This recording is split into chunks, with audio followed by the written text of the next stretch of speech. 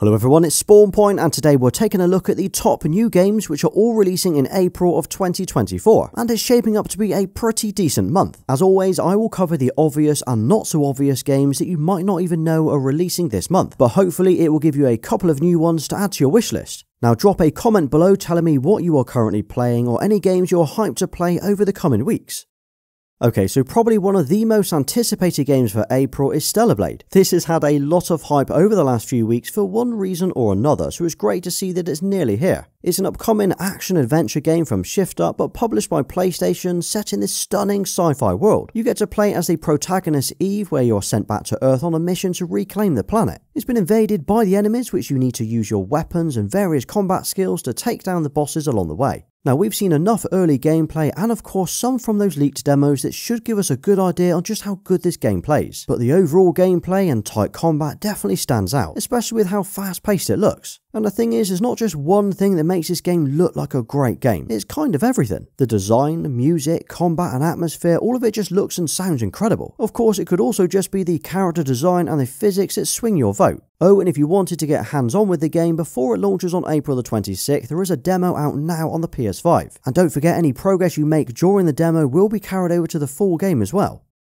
Then we have Sandland, an action RPG based on the manga series which was written and illustrated by the late Akira Toriyama. You play as Beelzebub alongside your group of misfits as you journey across the desert to locate a legendary spring, all while fighting various enemies, unlocking new skills and enhancing your combat abilities. If you've watched the series, you will be familiar with this already, but otherwise it's giving me Mad Max meets Waterworld vibes, but with this awesome art style. Now it does appear the focus of the game is to use a variety of vehicles including hovercrafts, tanks and motorbikes, which can all be customised and upgraded with new engine parts and weapons, and you will need to upgrade them for the battles that you come across, although there are plenty of battles that can be completed by hand. I think from the early artwork and gameplay that we saw, it was implied it was a vehicle battle game, but there is a lot more to it than that. So Sandland launches on April the 26th, and that's coming to the PlayStation 4, PlayStation 5, Xbox Series and PC. There's also a demo out now if you wanted to give it a go first.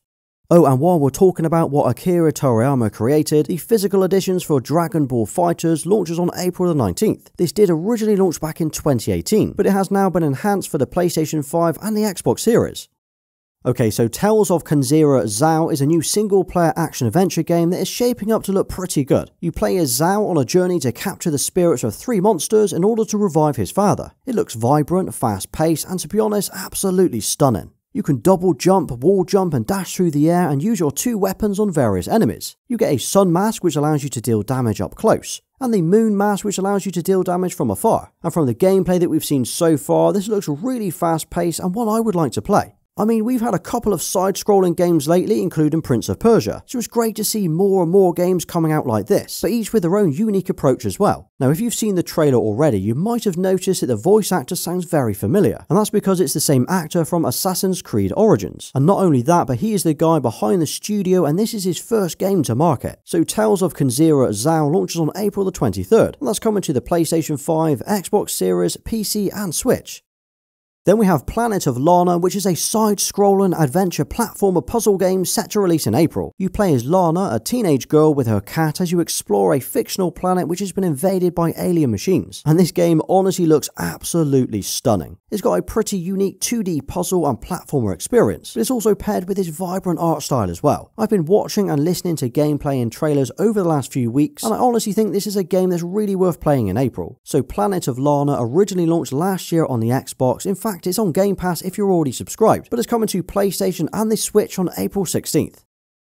And if you're looking for something to scratch that platformer game itch, we've got Freedom Planet 2 launching on April 4th. This is a fast-paced platformer game which on the face of it looks like it has some similarities to Sonic, but it is very much its own game. It's one of those games that once you've played through a few of the earlier levels, you quickly realise there's a lot more to this game than you first expect. The stage design, combat and visuals look incredible, and it is incredibly fast-paced. And this is said to be one of the best platformer games that we've had in years, and for me it deserves far more attention than it's got so far. Now it did launch on the PC back in 2022, but it's finally coming to consoles, and that's launching on April the 4th on PlayStation, Xbox and the Switch. Next up we have Europa, which looks like a great little game. This is a third-person action-adventure indie game originally set to release back in 2023, but was unfortunately delayed until April 24. You get to play as the last human alive exploring Europa, which is the moon of Jupiter. You can run, glide and fly across this huge open landscape, all while solving puzzles, exploring and upgrading your jetpack. And from the early gameplay that we've seen so far, it looks incredibly vibrant, smooth and a pretty peaceful game to play. It's given me huge Journey vibes mixed with the Breath of the Wild art style. I think this will definitely be one of the most chill games to play this year, and it's coming first to the PC on April the 16th. It has also been confirmed it will be coming to consoles, but we've not seen a date for this yet. And then on April the 9th, we get a new game called Children of the Sun, and this looks like no other game that I've seen before. Think Sniper Elite, but you play as the Bullet. Essentially, you play as a woman with a long-range rifle, with the sole purpose of aiming and taking down your enemies. That sounds pretty standard so far, doesn't it? But what makes this different is as soon as you take that first shot, you literally become the bullet, flying through the air and hitting your targets. Then once you've hit your first target, you need to re-aim with the same bullet from the same spot and take another shot. Oh, and the catch is you only have one bullet, so you need to be able to line up and hit every single target without missing. And this looks like a real fun puzzle-like shooter game, and it launches on April the 9th on PC. On April 16th, Grounded is finally coming to PlayStation. This is a survival action-adventure game where you've been shrunk down to the size of an ant, and you'll need to explore and survive the backyard, all while trying to find your way back to normality. Think Honey I Shrunk the Kids meets A Bug's Life. As you would expect, the world is filled with huge insects including bees and spiders, and is littered with cool items and pieces of tech that you can use and interact with. And what's great is you can either play this in first person or third person depending on your preferred playstyle, and you can play it either solo or multiplayer with up to 3 other mates. And if you're on Xbox, you might have played this in 2020 during the early access before it released in 2022, but it is now coming to the PlayStation and the Switch on April the 16th. So by now you've probably heard of the incredibly popular game Sea of Thieves, which we've had on Xbox and PC for a number of years. Well, it's coming to PlayStation on April 30th. In this adventure pirate game, you sail the seas, exploring the open world, searching for lost ships and buried treasure, all while avoiding or seeking combat from other online users. And that's what this is. It's a massive online pirate adventure game where to get the most out of it, you'll want to team up with a few mates. Of course, you can go at it solo and sail a smaller ship, but it's going to be far easier and a lot more fun if you go to battle with a crew. It's also great to see that it will include some PS5 features at launch, including haptic feedback and adaptive triggers. And not only that, but it will support crossplay, allowing you to play with your mates on PC and Xbox as well. So if you're yet to play Sea of Thieves, well, this launches on April 30th on the PlayStation 5. And if you like your action RPGs, you'll be pleased to hear that we're getting No Rest for the Wicked on April 18th. This is a top-down fantasy ARPG where you play as a holy warrior as you travel across the land, fighting enemies and collecting weapons. There's also loads of armor and gear that you can collect as well. And don't let the incredibly stunning visuals lead you to believe this will be an easy game, as it's been heavily compared to Dark Souls, where it will be both challenging and rewarding as you play. Now, at the time of uploading this, we have an April the 18th set as the release date for PC, but on both Xbox and PlayStation there doesn't yet appear to be a date. Whether that means it's going to launch on the same day or later, I'm not too sure, so it's probably worth keeping an eye on the main websites closer to launch date. Okay, so if you've ever played The Sims and you found yourself spending more time in the build mode than anything else, you might like the idea of House Flipper too. You get to buy, repair and sell houses for a profit, as well as build new houses from the ground up. Think of it like a property development simulator, but it's not just the building side of things, you can decorate and furnish it as well. Now this might look familiar, and that's because it did launch back in December on PC, but it is finally coming to consoles on April 10th, and that's coming to the PlayStation 5 and the Xbox Series. Okay, so we've had plenty of survival games released over the years, but nothing quite like this one. Pacific Drive allows you to navigate your way through a surreal and anomaly-filled world, either on foot or in your trusty wagon. You need to scavenge, survive the night, and maintain and upgrade your car from the garage. For me, this adds a whole new take on the typical survival game, as you need to keep returning and upgrading your car as you go. Now, I've had a look through some of the gameplay that's out there already, and it is incredible just how much you can customize this car. Now, this did launch back in February, but if you decided to hold out for the physical edition, well, this drops on April the 9th on the PlayStation 5.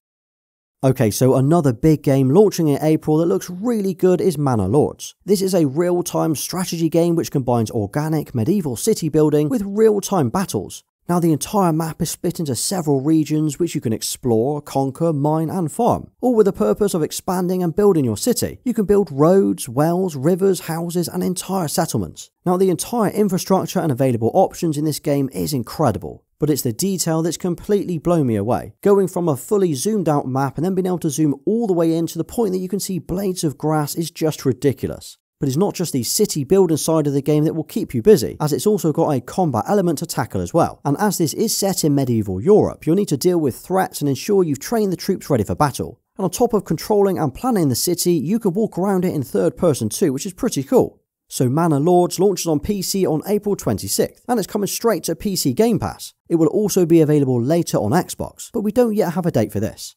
Now this is a new series that I'm excited to watch, and that's Fallout, which is coming to Amazon Prime on April 11th. Well, just in time for that, they've decided to launch a bundle of 7 Fallout games in one pack. It's called the Fallout Special Anthology, and it includes Fallout 1 and 2, Fallout Tactics, Fallout 3 Game of the Year Edition, New Vegas Ultimate Edition, Fallout 4 and Fallout 76. And as this is a physical launch, they also come packaged with this mini nuke and collectible cards. And do you know what? I don't think I've actually played all of the Fallout games, but this could be a good time to start. Unfortunately, it looks like it's only coming to PC though, as there's no mention for a console release. And we've got a few bonus games that I think are worth keeping an eye out in April. Now we don't have an exact date for Dave the Diver, but it's supposedly coming to the PlayStation 5 in April. Of course that could change at any moment, but the PlayStation website still hasn't been updated. And if you fancy a horror PSVR 2 game, we've got Happy Funland dropping on April 26th. This is a comedic VR horror set in an abandoned theme park. You'll be able to explore, enjoy the rides, complete puzzles, and defend yourself against the enemy robots. And if you picked up and played Final Fantasy XVI last year, you'll be pleased to know there will be a new DLC dropping on April 18th. The Rising Tide DLC slots in just before the ending of the main game, and it comes with additional side stories and new locations. There's also going to be new abilities and a raised level cap for all 3 modes. So there you have it, a quick rundown of some of the top games we're getting in April. For me, Stellar Blade and Sandland stand out the most, so it's a real pain that they both launch on the same day, so that'll be interesting. But what about you? Is there anything that you're really hyped to play over the coming weeks, or anything that I've missed? Now drop a nice new games in the comments and I'll give you a thumbs up for staying right till the end. And if you did enjoy today's video, check out my living room tour video next, as that covers everything I've added to it over the last year. Well, thanks for watching, please like, subscribe and follow me everywhere. Until next time.